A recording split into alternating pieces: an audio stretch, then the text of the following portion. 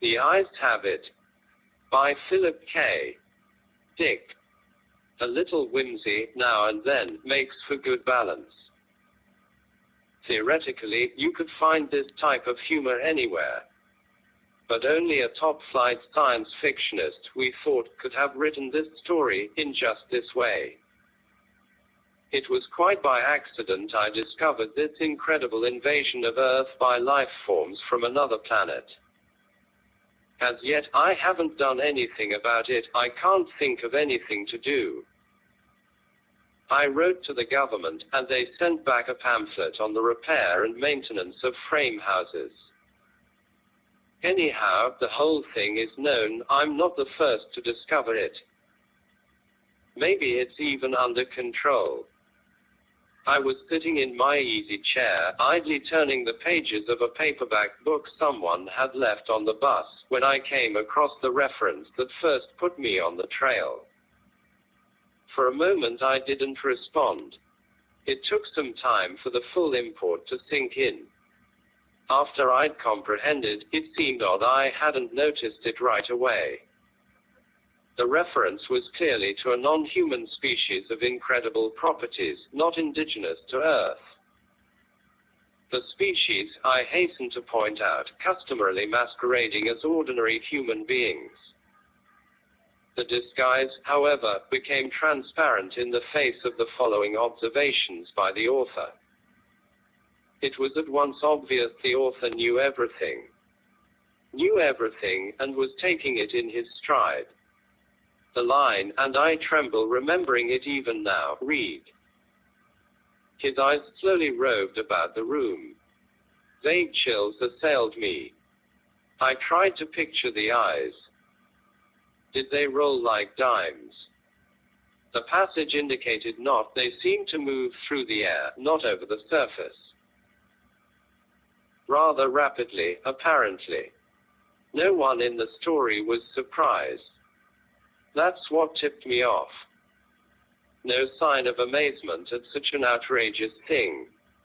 Later the matter was amplified. His eyes moved from person to person. There it was in a nutshell. The eyes had clearly come apart from the rest of him and were on their own. My heart pounded and my breath choked in my windpipe. I had stumbled on an accidental mention of a totally unfamiliar race.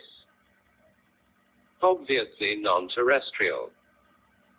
Yet to the characters in the book, it was perfectly natural, which suggested they belonged to the same species. And the author. A slow suspicion burned in my mind. The author was taking it rather too easily in his stride. Evidently, he felt this was quite a usual thing. He made absolutely no attempt to conceal this knowledge. The story continued. Presently his eyes fastened on Julia. Julia, being a lady, had at least the breeding to feel indignant. She is described as blushing and knitting her brows angrily. At this, I sighed with relief. They weren't all non-terrestrials. The narrative continues. Slowly, calmly, his eyes examined every inch of her. Great Scott! But here the girl turned and stomped off and the matter ended. I lay back in my chair gasping with horror. My wife and family regarded me in wonder. "What's wrong, dear?" my wife asked. I couldn't tell her. Knowledge like this was too much for the ordinary run-of-the-mill person. I had to keep it to myself. "Nothing," I gasped. I leaped up, snatched the book, and hurried out of the room. In the garage, I continued reading. There was more. Trembling, I read the next revealing passage. He put his arm around Julia. Presently she asked him if he would remove his arm. He immediately did so, with a smile. It's not said what was done with the arm after the fellow had removed it. Maybe it was left standing upright in the corner. Maybe it was thrown away. I don't care. In any case, the full meaning was there, staring me right in the face. Here was a race of creatures capable of removing portions of their anatomy at will. Eyes, arms, and maybe more. Without batting an eyelash. My knowledge of biology came in handy at this point. Obviously, they were simple beings, unicellular, some sort of primitive single-celled things. Beings no more developed than starfish.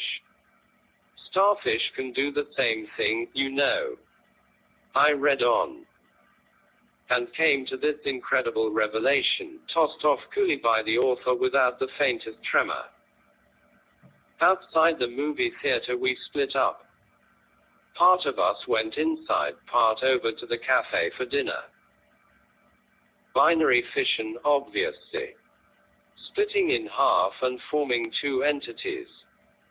Probably each lower half went to the cafe, it being farther, and the upper halves to the movies. I read on, hands shaking. I had really stumbled onto something here.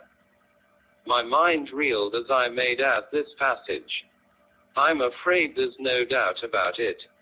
Poor Bibney had lost his head again. Which was followed by, and Bob says he had utterly no guts. Yet Bibney got around as well as the next person. The next person, however, was just as strange. He was soon described as totally lacking in brains. Asterisk, asterisk, asterisk. There was no doubt of the thing in the next passage. Julia, whom I had thought to be the one normal person, reveals herself as also being an alien life form, similar to the rest. Quite deliberately, Julia had given her heart to the young man. It didn't relate what the final disposition of the organ was, but I didn't really care. It was evident Julia had gone right on living in her usual manner, like all the others in the book. Without heart, arms, eyes, brains, viscera, dividing up in two when the occasion demanded.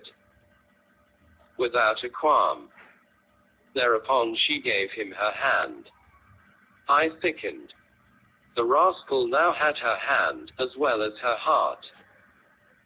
I shudder to think what he's done with them by this time. He took her arm. Not content to wait, he had to start dismantling her on his own.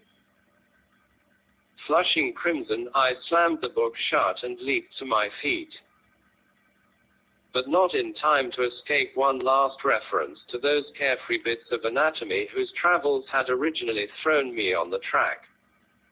Her eyes followed him all the way down the road and across the meadow. I rushed from the garage and back inside the warm house, as if the accursed things were following me. My wife and children were playing Monopoly in the kitchen. I joined them and played with frantic fervor, brow feverish, teeth chattering. I had had enough of the thing. I want to hear no more about it. Let them come on. Let them invade Earth. I don't want to get mixed up in it. I have absolutely no stomach for it.